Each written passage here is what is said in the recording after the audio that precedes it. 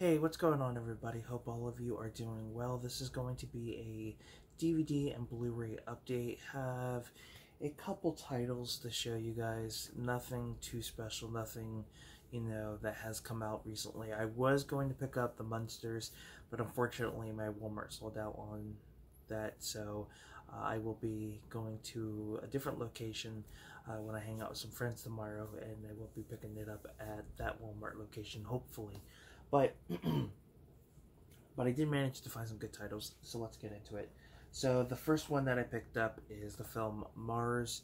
Now I will say a lot of these are blind buys for I believe at least two, so I don't know what to expect out of these. I'm sure cheesiness, but I like cheesiness. So yeah, this one looks pretty interesting. So I'm looking forward to giving it a shot. It's a late '90s action film.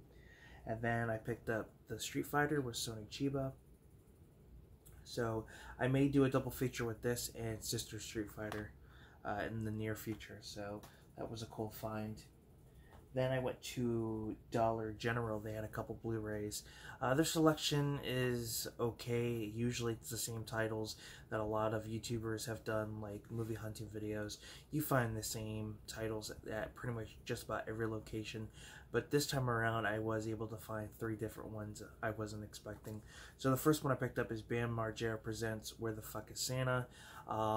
Great little film from 2008. When Bam Margera, at this time, was doing pretty well.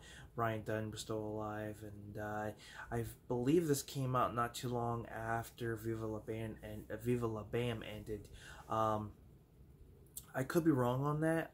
I feel like it ended before 2010, but again, I could be wrong on that. It's been quite some time since I've seen the series, but yeah, it's a fun Christmas special. Definitely worth checking out if you haven't seen it. Then I picked up from the Dollar Tree Sushi Girl. I cannot wait to check this one out. Looks like it's going to be a fun watch. It's got Tony Todd and Mark Hamill. Why not? Luke Skywalker and Candyman in a film together is definitely something I am going to be looking forward to. So that was a cool find there. Then I picked up Barbershop, one of my all-time favorite Ice Cube films. Really enjoyable, very entertaining, and surprisingly this Blu-ray has got a lot of features, and for $6 I feel like it's a really good deal. I mean, it looks like everything that might have transferred over from the DVD release is on here, which is really cool. So I know at one point when these were first coming out, I was going to pick them up, but I just held off on getting them. Just life kind of took me in a different way, a different direction, in different paths. So I never really got the opportunity to pick these up. So to pick it up for $6, I thought was a really good deal. And while I was looking through the films, I also found Barbershop 2 back in business, which I do like. I feel like it is a decent sequel for the most part, and yeah, really happy to finally own it and have it in my collection. I may be debating on getting the third film. I have mixed feelings about the third film, but to at least have the first two, I'm completely fine with.